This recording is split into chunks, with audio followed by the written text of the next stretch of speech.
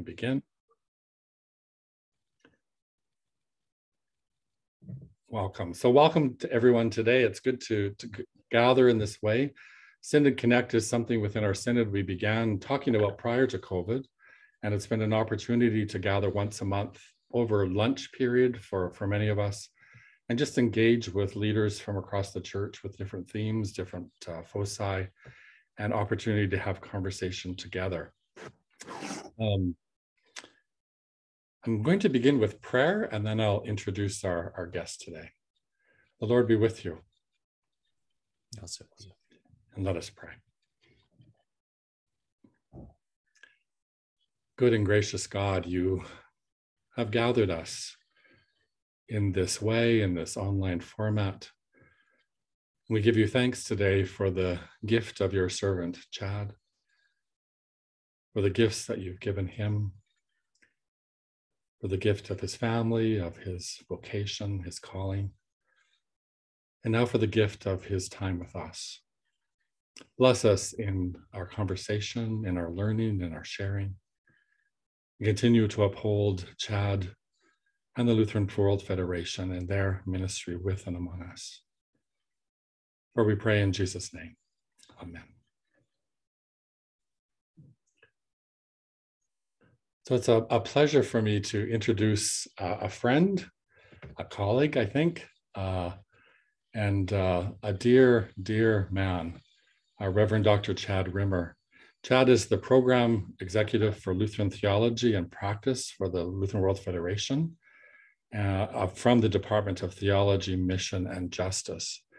And I've asked Chad to take some time to share with us today just his own journey, about his faith journey, about his family and his vocation as pastor and as theologian, and his vocation in and through the Lutheran World Federation. And then there'll be some time for some conversation if you have some questions or comments, either verbally or to use the chat as well.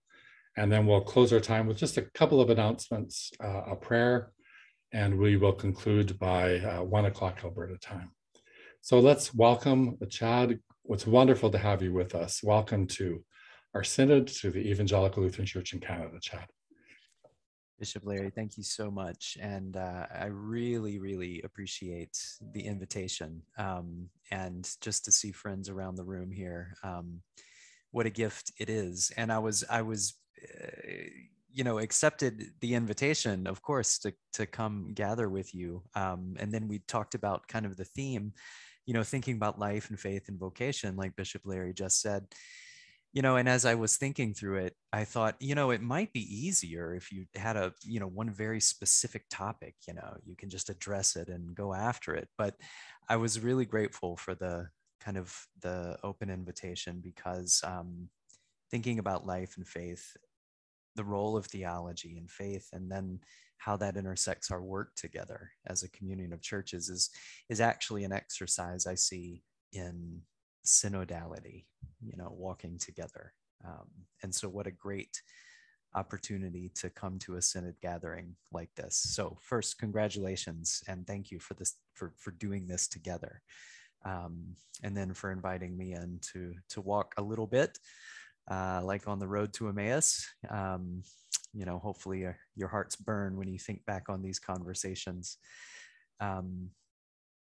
because it gave me an invitation too to really think, in terms of what difference does it make to be Lutheran in my own life, and therefore what difference does it make, this Lutheran identity, or this Lutheran confession that we proclaim together. And just to let you know, I hope to end my talk here, or my sharing, with that question to you. So now you may be distracted and not hear anything I say because you're thinking about answering that question. But I'm gonna kind of come back around and ask, maybe if you reflect on that question and we can have conversation about what difference does it make in your life, in your call, in your vocation, to be Lutheran, in terms of Lutheran identity. And the reason is this is part of a global process that we're in the middle of, actually, to consider Lutheran identity today. And actually, we're saying Lutheran identities in the plural. And there's some good reason for that. And hopefully we can talk a little bit about that. But I guess I can share, yeah, just biographically, both to let you know who I am, but also to start thinking about what difference this makes in my own vocation. I am from the States. I was born and raised in North Carolina, in fact, and ordained in the ELCA. Grew up in North Carolina as a Lutheran, born and baptized. Both of my grandfathers are Lutheran pastors, as is my aunt and uncle. But I never once thought that this was my calling in life, because my father was actually a chemist, an environmental chemist, and I grew up in the sciences. Biology was my love. And I went to the University of North Carolina to study that. Biology and chemistry was my first course of study. I grew up sort of going with my dad to take water samples in the rivers and to do environmental checks in the mountains, and as a scout, backpacking the Appalachian Trail, and really being formed by the land and, of course, the culture there that included the Cherokee Nation and the diversity that is the Southeast in the United States. And one place in particular was a Lutheran camp, Luther Ridge, in the mountains. And it was a place I went every summer and even more. And growing up Lutheran, there were two things about growing up Lutheran there. One was that we were a minority, right? I mean, in some places, of course, like Minnesota, everyone's a Lutheran. In North Carolina, no one knew who a Lutheran was. There were probably 12 of us.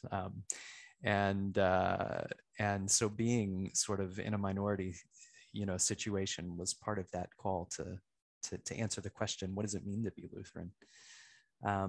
But I did that in this place of kind of this engagement with creation all around me. And I had this sense that I was cared for in all creation, and that I was called to do the same. And I recognize that that's a gift, because this is not the case, of course, for so many children around the world whose childhoods do not have a sense of care and a sense of promise and hope. So for me, that sense of promise was formed in that sort of relationship between that calling of faith and that experience of creation, the world, and our neighbors around us. So I went, after university, about the end, my senior year, in fact, I felt this call that I didn't quite think maybe research biology was where it was, and that opened the floodgates. And the next thing I knew, everyone was telling me, yeah, we've always thought you should be a pastor. So in terms of where you're serving, I would encourage you to see those people around you and tell them early, because otherwise they'll go off and get degrees and other things, which is good, in fact, though, because when we started this vocation, went into global mission through the ELCA, started in Denmark first, and we've been overseas now for 15 years. But in the process, I was doing some work with Green Church work with the Lutheran Church in Denmark. And this is what made me realize that I wanted to go back and do my own studies in eco-theology and environmental ethics. It was a place where I realized that these two worlds of kind of biology and ecology and faith came together. And it sort of drew the circle back to bridge these two parts of my world. And so I did that and studied environmental ethics and theological ethics in Edinburgh, in the UK, and then went from there to teach in Senegal, where we were in West Africa then, in a Muslim context, a totally different bioregion, I know Brian in El Salvador is experiencing this when you go to, when you have an experience of a different place in the world where you realize how culture and the land and the place and the people inform how you receive this promise and this good news, and how that helps you interpret in new ways. But at that point, it was the time when my wife was diagnosed with cancer, with sarcoma, and we were forced to leave. We couldn't stay, and that would be a long story, except that I want to just say that thanks be to God, she's doing well today, and it was a deep experience of what we would call in Lutheran circles theology of the cross, where we see, of course, the light break in through dark places in the shadow of the cross, and just confirmed to me, really, that in this sort of Lutheran perspective on this promise that we've been given, and this faith that we're called to live out in the world, that being Lutheran is not easy. And I think that this is significant for us in terms of our vocation of what we're doing together, because while it is a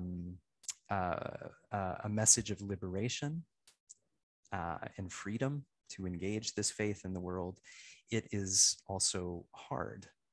And there are no easy answers. And I think that for us within the family of the LWF, this is one significant moment in history, culturally, that we're dealing with, because there are a lot of faith voices that want to provide easy answers, and are very willing to offer those answers, rather than deeply engaging people in the work of faith and theological reflection. Because this faith calls us, our whole bodies and our whole culture, our whole experience of the world, into this dialogue where being Lutheran, I like to say, is not so much a vocabulary, a list of words that we can offer as answers, but it's a grammar. So not a vocabulary, but a grammar. No easy answers, but a way to read the word and read the world through this grammar of grace. And there we need to think theologically, we need to think faithfully, and be ready to deeply engage and reform systems around us, to be right and just and healing. And so that engagement with theology is what has become really important in my own life and call. And so I want to think for just a few minutes about theology. What are we doing when we're engaging with that grammar? And part of this, I want to say, let me say, it relates to the word and our words.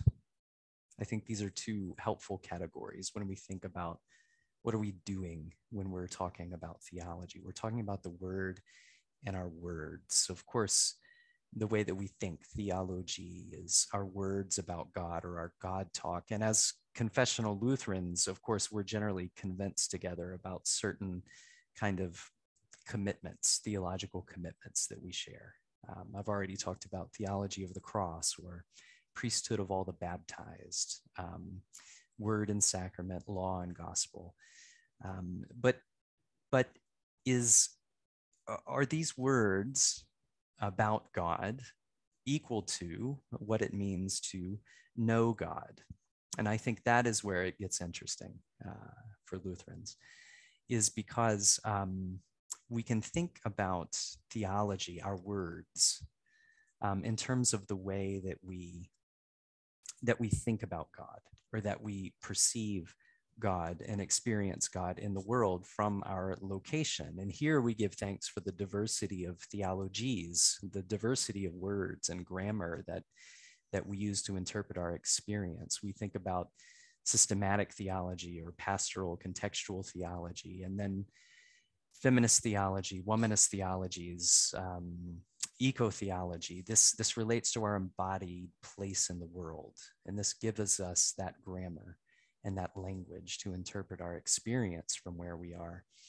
But then we also have this personal encounter with the Word, which is the object of our theologizing, which is God present in faith, Christ present in faith in us, which doesn't just consider, of course, who we think God is for us, but also who we think God is.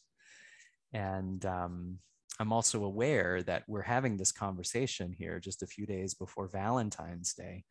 And I was invited to think with our Lutheran friends in the UK this past week about this theme of love, actually, around Valentine's Day.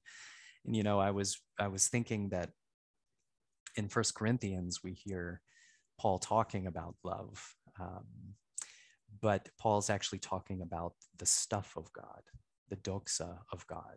God is love, as it's put, you know, in 1 John, which is why Paul says, of course, that the greatest among faith, hope, and love is love. That's the one that will endure, because in the end, when we're with God, there's no reason to have faith, because there's no reason to have faith in what you can see. There's no reason to have hope. It will end, because once we're with God, there's nothing more to hope for. But there will still be love, because God is love. And if God is love, then that's the reason that God has two basic moves in the world. That's creation and reconciliation. Those are God's two basic moves. Love creates and love reconciles, heals. And for me, this is the proper work of theology. It ought to reflect our words and our experience of what that word is doing in the world, ought to reflect that basic movement of God. We're being creative, we're being reconciled. And along the way, of course, we're going to engage in a variety of theological ways of reflecting on that presence of God in our midst. And you know, as Lutherans too, this relates to my background. We have different ways of thinking about how it is that we know this God. I mean, I think this is one of the gifts of our tradition to this day and age, this interdisciplinary moment of public engagement, where we're seeking to be public theologians and really engage the world in creative ways, because Lutherans have always held revelation and reason together in a creative tension, but a good tension. For me personally, this is why I love I think the Epiphany story, the Epiphany cycle is one of the most beautiful, because I think in the telling of the birth of Christ and then the coming of the Magi, what we see is revelation and reason. You know, the shepherds were brought to Christ by the gift of a revelation, whereas that star that was in the sky called upon the reason of those Magi. You know, they were astronomers. They were people who looked to the heavens and followed where reason led. And somehow, mysteriously, God works through both of these. And I think this is part of what Luther's project was about, was to make sure we just get it right. We just get these two in the right relationship. And that is to say that what we can know of God is gift, is revelation. This comes to us as a promise. It's not something that we can reason our way to or certainly earn. But there's such a strong role for reason. And that is coram mundo. When we have that relationship with God, then turns us towards the world. And that's where faith calls upon our whole reason. Everything we know, everything we are, all of our relationships and our different vocations and callings in life, that really frees us then to engage the world and do the loving thing for our neighbors, for all of our creatures, and for the whole of creation. And so I think the proper work, the proper role of theology is to pull on these different aspects of revelation, of reason, of our place in the world, who we say God is, and who we experience God is for us, and to help us do that work of translating that faith into the disciplines in life where we're called. And I recognize all of us here, our leaders and our synods, but in life, we're engaged in many different ways, and all of our parishioners and members in our congregations and ministries are engaged in so many different disciplines. And to translate this faith into those walks of life and those sectors is really an act of translation, translating that revelation into what it means for our callings in the world and in the public space. And I say that, having shared that we were in Francophone West Africa, where we know that we're not only literally translating into different languages, where words can have radically different meanings, but we're also translating them into different systems and into different cultures and different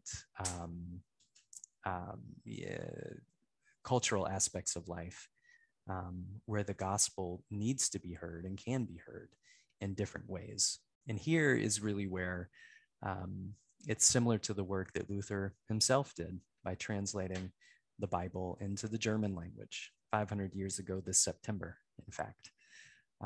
So being public theologians or theologians in the parish, this is part of our task, is to help do that translational work. Even if we may be speaking in the same language, there's still a lot of interpretive, hermeneutical work to do. And I think this is where, as a communion together, when we think about how to interpret this faith, this is where we need each other as a communion of churches, because none of us has that one experience that can completely translate. And when we hear this same faith, the same gift, the same promise translated through the lives and the experience of another in a different culture, that can help us help define who we are. And that is what we do as a communion of churches together, and what we offer as a gift. We say there's a gift and a task of being communion. And I want to take just a minute to show just a few slides to kind of illustrate, at least you can see, have some images as I just talk through a few minutes about some of the programmatic ways, even these interesting ways that we do this as a communion together. And I promise I don't want to spend too much time here, because this can get into program language, and I really want to just have some time for conversation. But the LWF, today is a global communion of 148 churches, and this is around 99 countries, 77 million of us, sisters and brothers around the globe, and we share this common Lutheran heritage. But it's shaped by the diverse context that we're in. But it's worth remembering that we came to be as a global body in 1947, and this was after, of course, the experience of World War II. And there was sort of a necessity to come together and to really talk as a global Lutheran family about who we are and what this faith meant after we've seen what we were capable of doing. And it was based on 4 pillars then. Rescue for the needy, which was basically refugees after World War II, was the initial gathering. The second was common initiatives and mission, reaching out around the globe. Then joint efforts in theological reflection, and then ecumenism, reaching out to engage with the whole Christian family, which at that time, of course, included the founding of the World Council of Churches. And I want to show this because it hasn't changed that much. There's some great news here. Those 4 pillars still exist. We still engage in development and diaconia work, and now the humanitarian sector through the LWF World Service, We're one of the largest partners of the UNHCR, faith-based partners in the globe. And we serve 2.3 million refugees and internally displaced persons through 25 country programs around the world. We're still engaged in holistic mission, proclamation, diaconia, developmental work around the world together. We keep pushing into dialogues and celebrating these significant milestones in terms of Christian unity, both with bilateral dialogues and multilateral dialogues with our Catholic, Anglican, Mennonite, Orthodox sisters and brothers, Pentecostal, and beyond. And the one that I want to kind of focus on here, which I'm so happy that actually the square in this picture is Erica, who's a member of ELCIC. So you'd be proud of her and her engagement with the LWF, but is this focus on joint theological work, which we still continue today. And we talk about theology as transformational theology. What we like to say is that we're doing theology for transformation, right? Recognizing that the word is always creative. The word goes out, Isaiah says, and doesn't come back empty. So we're doing something in our proclamation. And if we're aimed at transformational theology, then it ought to be, we say there are 4 C's. It ought to be concrete. It ought to be creative. It ought to be critical. And it ought to be contextual. And so those 4 C's for transformative theology kind of guide what we do. And we do that in different ways. We continue to engage as churches in mission, even in programs like Waking the Giant, helping churches engage the Sustainable Development Goals. Continuing, as I said, to support people in need, humanitarian and diaconal work around the world. Continuing to push for those milestones in ecumenism and doing theology together is continuing to be a critical aspect of doing the work of both celebrating and understanding the diversity that we see across the communion in these 148 different countries, while continuing to recognize each other as belonging to this same Lutheran family, this same Lutheran confession.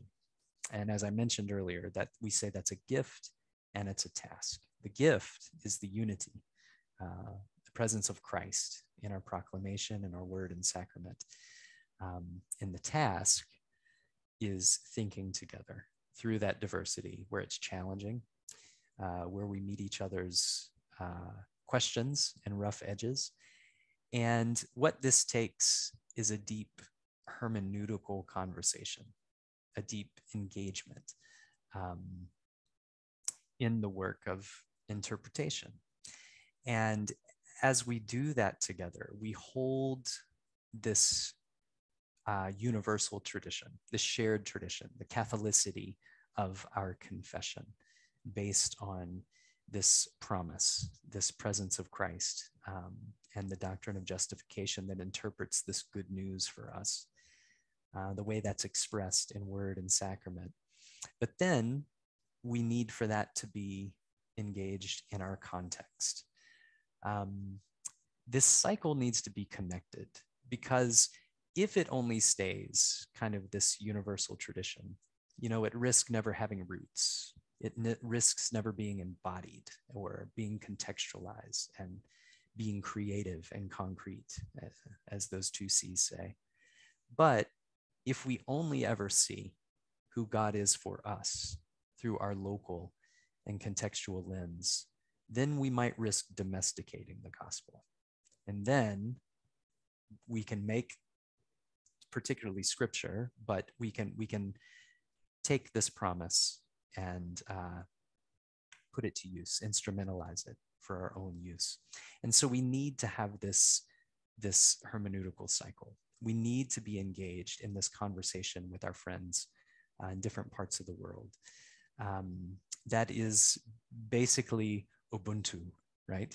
I am because we are. And I need you in your story, and you need me in my story, and we need our sisters and brothers around the world and their story of how they perceive this gift and who God is, and how it is that we're called to live it out today. And so the last thing I want to show and share is, but before we have this conversation, and I'm reminding you, I'm going to put that question back on the table. What difference does it make for you in your context? But I want to show this video. I'll need to make sure that I have the correct tab clicked here. But this video is from the consultation on Lutheran identities that we hosted in Addis Ababa that began this process of considering Lutheran identities that I spoke about earlier. And I could, if you have questions about this, I'd love to spend some time talking about it. But we're in the process of both sharing the results from this process, as well as creating a study guide, a pedagogical tool to come back to member churches so that synods and congregations can make use of it. But what we're finding here, of course, is that there's a dialogue between what is identity, which is a cultural concept, of formation, and then faith, or faith identity, which faith, of course, in our Lutheran framework is a gift. So we have these different parts of our identities that are never asked to be left at the door when it encounters this gift of faith, but to be transformed by that promise. And so just like we would ask, what does it look like to be Lutheran for our sisters and brothers in Malaysia, or in Zambia, or in the Synod of Alberta and the territories? This is a deep question for all of us to ask these questions about the gift we've received and the context in which they bear fruit. And so I want to just share this quick video just to share a little bit of your sisters and brothers around the world who have asked the same question, and here's some of their answers.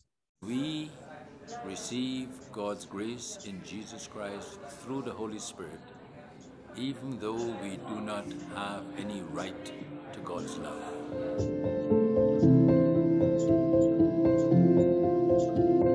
To be in Reformation and be contextual, because God isn't like in something fixed. God is alive in our lives. To be rooted and grounded on the Word of God and the theology of cross. To embrace and experience the presence of the divine in the whole of creation. To be Lutheran is to value education and to think critically. It's to ask critical questions in my society. Living into the gray areas in a society that often wants to frame everything in black and white. Coordinated in an effort of one voice for justice. For serving my neighbor and the whole creation. Also, it's about being ecumenical. It is to join hands with Christians of all sorts, locally, regionally, nationally, and globally. Being a Lutheran means to make a difference. To live together, to influence the world, and to be a sign of grace and mercy of God in our days. I'm a proud Lutheran.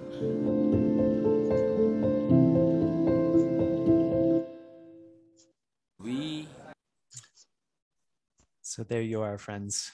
And I want to just stop there so that we have some good time for some conversation, but just giving thanks for the gift that is the word and the promise that we has been entrusted to us in this Lutheran tradition, in the diversity of ways that we live that out, and that you do in your callings, for being part of this Lutheran family where we get to continue to ask this question with each other and discover the answer only when we're in moments like this where we can engage.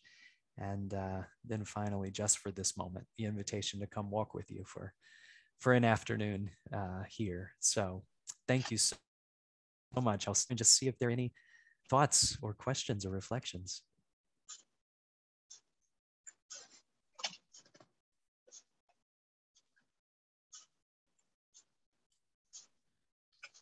Feel free to unmute yourself or to use the chat feature, whatever you're most comfortable with, and to engage with chat. And of course, the question that I put on the table at the beginning, someone could feel free to jump in on that, is for you. You know, what difference has it made? The reason I asked the question that way is because it's the way we phrased it in our global survey that we sent out to churches within the LWF family. And it was an interesting way to ask the question. And I want to share, you know, towards the end of our time here, to share one of the beautiful responses we received. But the question was, what difference does it make in your life to be Lutheran? Which I love, because that's different than saying, what does it mean to be Lutheran? Where we could provide doctrinal answers or, you know, all sorts of answers. But what difference does it make, or has it made, to be Lutheran?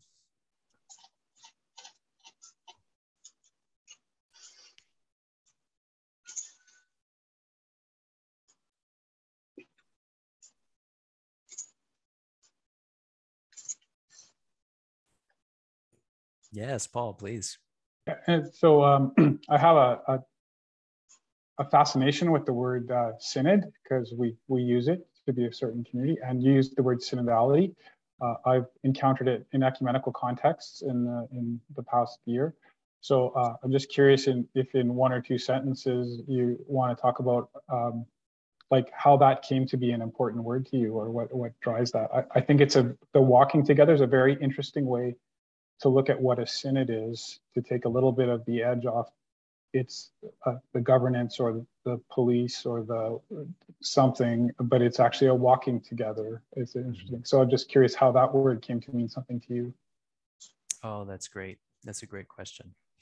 Yes, and I like the ELCIC, you know, in the ELCA, I grew up with this word as well. The diocese we call synods, like you. And so to me, growing up, you know, it was always, it meant something geographic and kind of institutional. That was the diocese, let's say. And it wasn't until later, of course, that I realized that most Lutheran churches use the term diocese. And so it's actually a minority of the Lutheran churches who call them synods. I think that's true, or at least half, let's say. So I have come to appreciate the real meaning, the original meaning of a synod. Synods being the gathering, the meeting, the council of the geographic area of churches under a bishop. So that walking together, you know, the word literally means walking together. As I said, sort of at the top, hinted to this Emmaus story. The reason it's come to mean so much to me is because I really do believe my experience is being able to actually walk with, even physically, to go to, you know, someone's place, to experience their life. It allows you, and, you know, hopefully through their culture, through their language, it allows you to actually hear in a different way, and to take the time, you know, to consider with someone. So even if you think quite literally walking, if we go on a hike, which I do a lot, on a mountain, we're going to have the time. We're going to take the time, you know, and be in a dedicated, consecrated space to do some good theological reflection, to get to know one another, and what God is doing in our lives. And to me, that's synodality. There's an intentionality to the relationship, is we're going to walk. We're going to go from one place to the next. So in that sense, it's not static, you know, it's dynamic. And I think if we view our synod that way, then it's not static. It's not viewed as a demarcated geography, but rather a being together. And I think that's beautiful for a synod.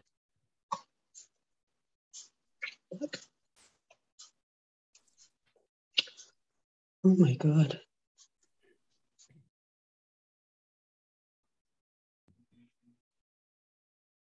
Yes.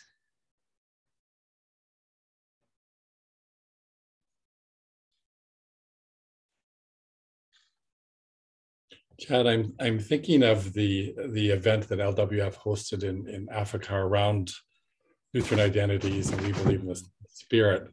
We had Cheryl Peterson with us last week for our annual study conference, and Chad and Cheryl were the editors of the LWF document that contained the lectures and studies and so on, which I certainly commend to you.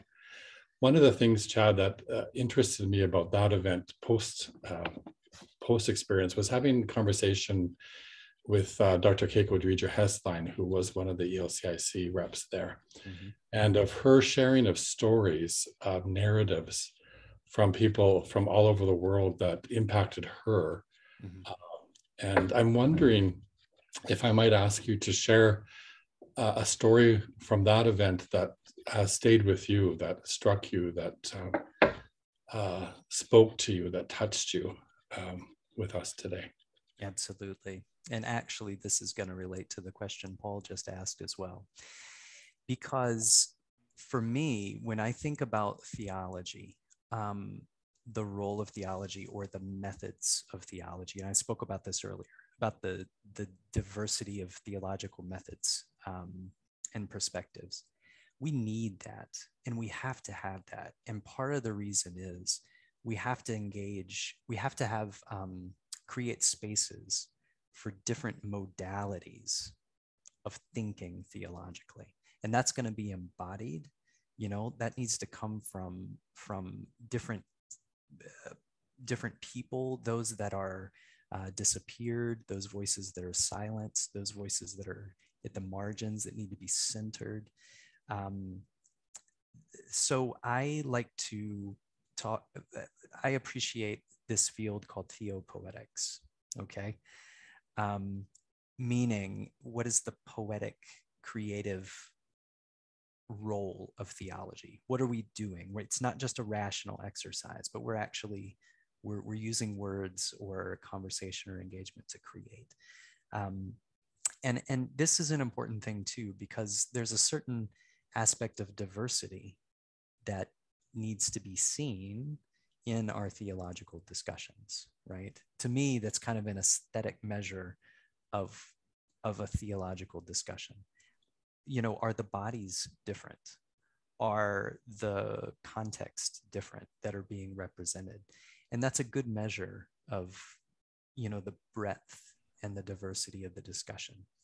The reason I say that is because in Addis, at that consultation, it would be really easy, and a lot of theological consultations in the past have been this way, where you bring together, you know, theologians from different faculties around the globe, and you talk about a theology of XYZ, and you come out with some brilliant things, right? But we did not want to do that. We wanted to start this process as a descriptive process, as an inductive process, as a participatory process that included theologians, sure, that included church leaders and practitioners, sure, but that included people from all walks of life, youth, groups within the Lutheran family that are underrepresented, indigenous voices, practitioners in every area of life. And so what that did was to make it a little bit messy, right? And this was one of the impressions of the conversation that just I loved. I mean, I don't mean messy in the sense of we had a good agenda, you know, we had a great methodology, it went really well, but the texture of it was just beautifully sort of messy and pushed in many different directions that needed to be considered. And one of the moments that broke through was actually on the second night, where someone spoke up and said, "Can we please talk about how our Lutheran tradition and our Lutheran heritage has caused pain in a lot of people's lives?"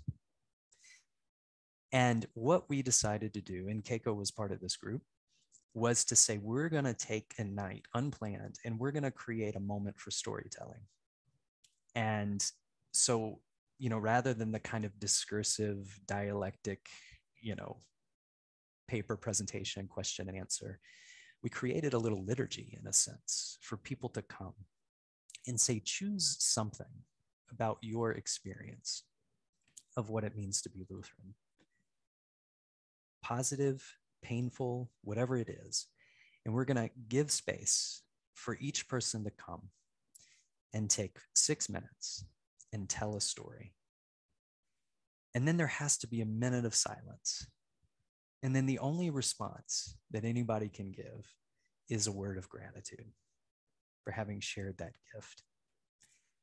And we sat there, and this went all night. And we had heads of churches, heads of national churches come. And I know for a fact, of course, I'm not going to share names in those stories, but there were heads of churches there, for example, who do not ordain women. There were heads of churches there who are having issues in terms of human sexuality and oppression of LGBTQ communities. And there were members there who were speaking from this experience, right? And speaking these truths into the same places. And at the end of the night, they were embracing each other. They were sharing words of forgiveness, of asking one another to hold together, because the gospel that we shared that united us was stronger than the issues that we need to discern together, and a lot of these difficult issues that we need to work on as a family of a communion of churches. And so I lift that up because, to me, that's another example of walking together. And what it means to be in communion with each other is to hold those spaces. And it's a role that the LWF can play between churches around the world. But it's also a role that you play as leaders in the Synod, as leaders in parishes and context for ministry, to hold that space. And that's deep theology, right?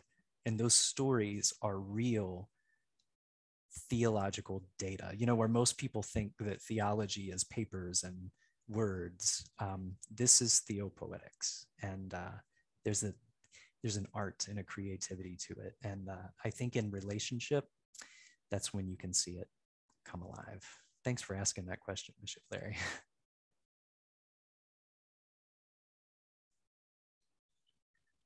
We have time for perhaps one more comment or question, and then I'll turn it back to you, Chad, for any final comments, and then a couple of announcements. But please feel free just to jump in, everyone. So I'd like to start maybe by just saying thank you, Chad, for your willingness to be here and to share with us in the presentation that you made today. Just really a comment is that it opened for me a lot of different areas and opportunities where I've in the past reflected on a number of things. And one of the things that really spoke to me were questions that were left with all of us in Canada, and particularly when we went through the Truth and Reconciliation period or commission. And those questions are these: is who am I? Where did I come from? Why am I here? And where am I going? And when I look back and reflect on the purview of my life, I see I spent a lot of time there. And some of it is internal, but then it allows me to move externally and then to invite everybody else to come in. And so I really appreciate you awakening that in me this morning. Thank you. Thank you, Ron. Thank you.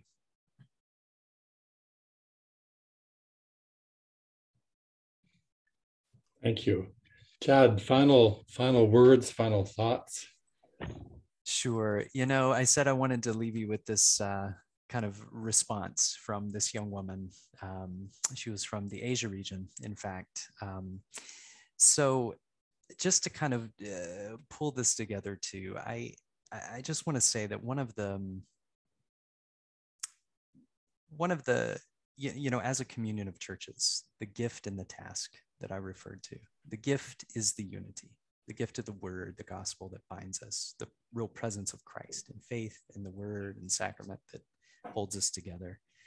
And then the task is, you know, accounting for the diversity and you know, the range of expressions of that gift of faith.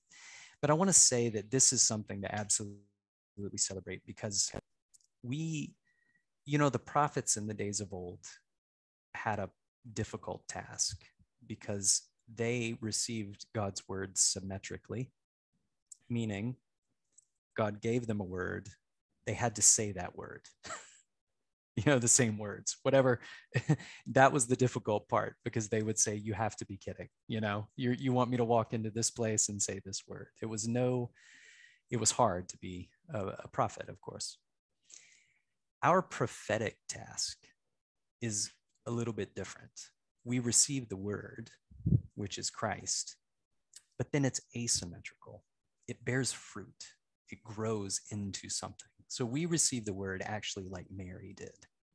You receive the word and it grows in our bodies, in our context, through our gifts and our giftedness. So we're called to take that word, and we all receive the same word, which is Christ present in faith. But then we're called to grow that, and it takes on fruit and expression through our cultures, through our locations, through our embodiedness. And to me, that's what accounts for that diversity. And that is this even in terms of biodiversity, that's the wisdom of life woven into creation. So sometimes while it's a task, it is an absolute gift. It is the gift that sustains life. So I'm grateful for this global Lutheran family that we get to do this with. And I encourage you to reach out. You have a gift in your bishop who's has the ministry that he has with the global church. But we're here for the whole church in every ministry setting. And so if there are resources or people we can connect with, please, don't hesitate to reach out. And we can work, to help continue to share this experience and this gift. And that response that young woman from the Asia region made, she said that this Lutheran tradition for her was roots and wings, which sounds like a paradox, something that keeps you grounded and something that makes you fly. But I think it's perfect, because the gift of this tradition that we share are the roots that have us tapped in to that life-giving source. But the liberty that we have in this good news are like wings, and we should fly and go different places. But it's the word and sacrament that brings us back together to be able to celebrate that gift of being one in this global body. So once again, just to give thanks for this gift and the invitation to be here with you, and greetings to the whole Synod. Thank you so much, Chad. Continuing the language of gift, thank you for the gift of you and your sharing with us today in ways that are will force us, invite us to listen to the recording, to hear again your thoughts, and to give time to reflect and to think some more of what you've shared. This has been deeply rich and engaging. Thank you so much, Chad. And thank you to each of you for joining today. In March, March 10th, which would be our next Synod Connect, our National Bishop, Susan Johnson, will be with us.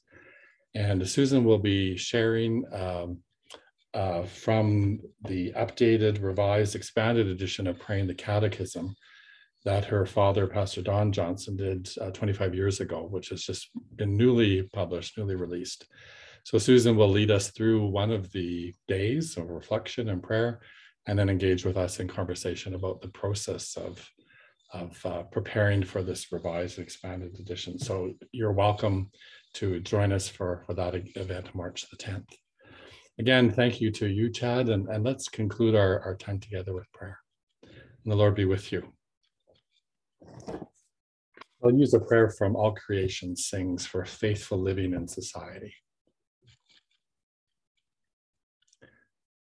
Sovereign God, your Son Jesus lived within the structures of society, even as he spoke truth to those in power and challenged systems of oppression. Empower us to be courageous disciples and responsible citizens. Grant that our life in the public realm be grounded in love for our neighbors, care for the most vulnerable in our midst, and respect for the common life we share, following the example of Jesus Christ, our Savior and Lord. Amen. Thanks again, everyone. Go in peace and serve the Lord. Thanks be to God. Thanks be to God. Thank you, friends. Thank you. Thank you, Chad. Thank you so much, Chad. It was just wonderful listening to you. I could listen to you for a lot longer. Thank you, Olaf. Well, let's do it again sometime. We've got that recorded, so we'll get Chad back. Yeah. Good.